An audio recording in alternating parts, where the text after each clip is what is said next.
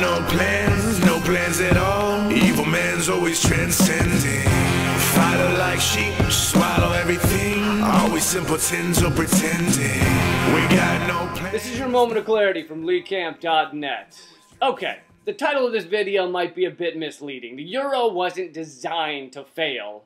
Instead, it was designed to do what many of us view as failure. It was designed to the average worker 12 ways to Sunday. And right now, the West is in full stride. It's like an orgy where the moaning all miraculously harmonizes into Beethoven's Fifth. It's downright beautiful. The chaos we're seeing in Europe right now is exactly what the Euro was meant to do. Usain Bolt was meant to run. Roger Federer was meant to hit a tennis ball. Donald Trump was meant to...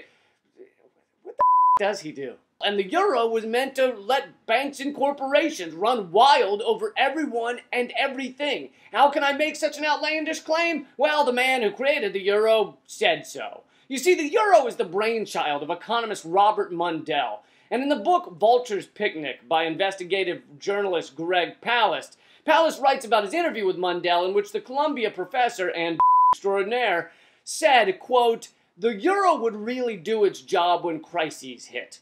It puts monetary policy out of the reach of politicians, and without fiscal policy, the only way nations can keep jobs is by competitive reduction of rules on business." Unquote. According to Palast, Mundell then explained that this means labor laws, environmental regulations, taxes, and even privatizing state assets. Basically, Mundell's funny money makes it so that no matter what the people and the politicians of a country want to do, they have no choice but to sell their country to the wealthy, to the holier-than-thou titans of industry who have drooled over this evil scheme for years. The Euro erases the will of the people along with their bank accounts and their trees, and the who came up with it even said so. Where is that on your nightly newscast? You see, the key to the destructive power of the Euro is that it lies in wait until a major crisis hits. It's kind of like the Incredible Hulk. You just think he's a chill dude. You're hanging with at the bar until you make fun of his sweatpants, and then he grows to 10 feet tall and smashes your labor laws without a second thought. We are now seeing that crisis in Europe. Greece is burnt, Italy is on fire, Spain is smoldering, and that's just the beginning. Now these nations have no choice but to sell their water, their land, their workers' rights to Dr. Evil and his friends. I mean, Dr. Mundell and his friends. So when people tell you that the Euro is failing, respond, oh no!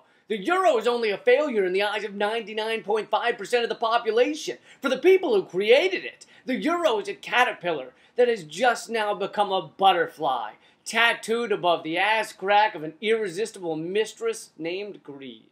That's your moment of clarity from LeeCamp.net. As mentioned earlier, the research and information in this episode is from Greg Palast over at gregpalast.com. If you'd like to subscribe to the videos and get them in your inbox, just click on my left eye right now.